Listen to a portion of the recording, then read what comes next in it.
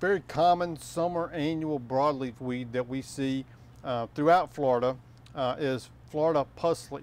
So Florida Pusley is a very common broadleaf weed. A key identification characteristic of it are the opposite leaves. So if you look, you can see the leaves coming out on opposite sides of the stem. And it'll also have these clusters of five-petaled small white flowers. Another key identification characteristic of Florida Pusley is that the stems and the leaves are very hairy, which another word for that is pubescent. So we would say that it has pubescent stems and leaves. Florida Pusley and a lot of the other Pusley species that we can have in Florida have very deep tap roots. So that's one of the reasons that they can be difficult to control.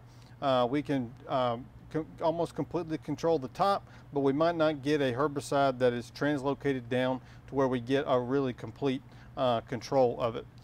So typically when we're trying to get control of Florida Pusley and we're using broadleaf based post-emergence herbicides, it's a weed that we're typically going to have to treat maybe two or three times. It might take multiple applications to get good control.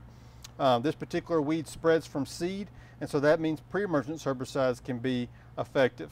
In landscape beds, mulch is a very effective method of control. We've seen this very commonly throughout the state.